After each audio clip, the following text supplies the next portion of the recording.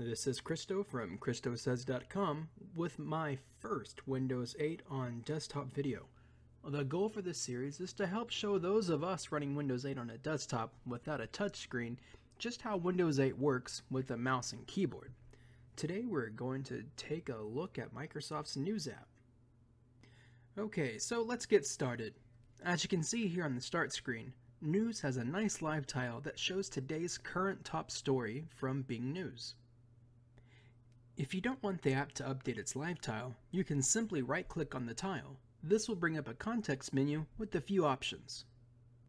Here you can unpin the tile from the start screen, uninstall the app, toggle the size of the tile between small and large, and last turn off the live tile feature. This could be useful if you don't want the app running in the background draining battery life, or you just don't like the live tile feature. Okay, let's go ahead and open up News. If this is the first time opening News, it'll open up to today's top story. And if you want to read the top story, simply click anywhere in the headline picture. For those of you interested, you'll notice the information symbol in the picture's bottom right. Clicking that will give you the picture's caption along with the source credit. Beyond the top story, you can scroll over to see the news in the other topics. Here I have US news, which I'm going to assume is dependent on what country you live in. Then we have politics, world, technology, business, entertainment, and finally sports. Let's go back to my favorite topic, technology. You'll notice the News app has chosen a few stories to feature. You can click on any one to bring up the entire news article. Here, you can really see that this UI, formerly known as Metro, really tries to put the focus on content and not the Chrome. If you want to see some of the other stories, you can go back by clicking the back button in the top left, or use the back shortcut we should all be familiar with in web browsers. That's Alt plus left arrow. One other way to move between stories is to just scroll through them. News will automatically switch between the featured articles as you reach the end of the story.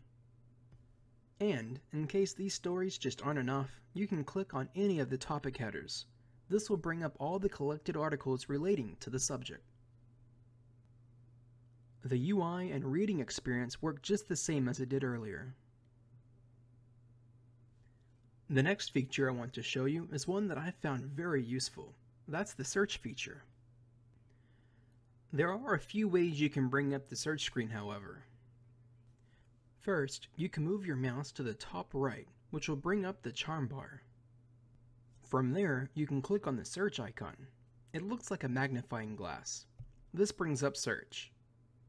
You can also use the Windows key plus C to bring up the charm bar as well. But if you're looking for a much quicker way to get to search without going through all those steps, just use the Windows key plus Q. This instantly opens up search for the app you're currently using.